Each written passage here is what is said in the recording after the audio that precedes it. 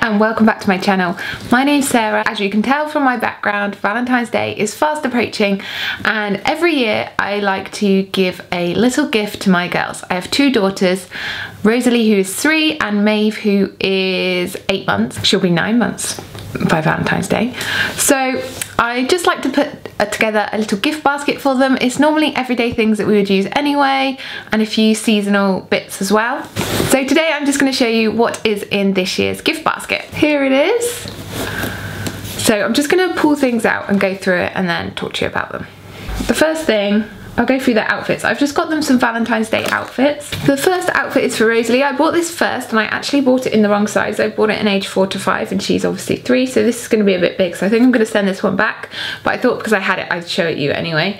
It's £6 and it's from Georgia Asda. It's just like this pink dress with black hearts all over. I know that she'll wear this in her everyday wardrobe anyway to preschool and stuff, so yeah. And it's quite cheap, it's only £6 and it's a dress, so it'll last her for quite a long time because it's like long tunic. I can't decide whether to keep that one for next year or not. This one is another tunic from Asda. This is £6. This is in her actual size in age 3 to 4. It's long sleeved and it's got this little peplum detail at the bottom. Again, I think this is a dress, so they last her a really long time. This is £6 and I would team this with leggings, either pink or black. And the letters spell I love you, so it's like there's an O, I, all the letters from I love you anyway, all over this dress. So yeah, I thought that was really nice. I couldn't work out for a long time what the letters were, and then when I realised it was I love you, I thought that was a really nice Valentine's gift or outfit to wear on the day. I got the cutest outfit for Maeve. I wish they did this in Rosalie's size because I would have got 2 of them, but they didn't. It was from H&M and it says I love my dad, and it comes with this little hairband and matching spotty leggings. I mean, how cute is that? It's just, oh, she's gonna look so sweet. I got this in size 9 to 12 months, and this heart is a little pocket as well, which I think is a really nice touch. Yeah, this was on offer in H&M and it was only £5 for that whole set, so for the top, the leggings and the headband, which I thought was really good value. The next thing I got was this set of cupcakes. Rosalie loves baking, so this is just a little set to make some Valentine's cupcakes. We've got little heart cupcases and little cupcake toppers to go on top. She'll love this and she likes baking anyway, so this will be a nice activity for us to do on Valentine's Day, because Valentine's Day does fall on half term this year. Because I got quite a lot of things for Rosalie, I wanted to get something for Maeve, so I saw this in Poundland. I don't really, they've got so many soft toys, I don't like to keep buying them, but when they're like only £1, it's a little love bug. I thought he was really cute, a little like ladybird. So yeah, Maeve will have this.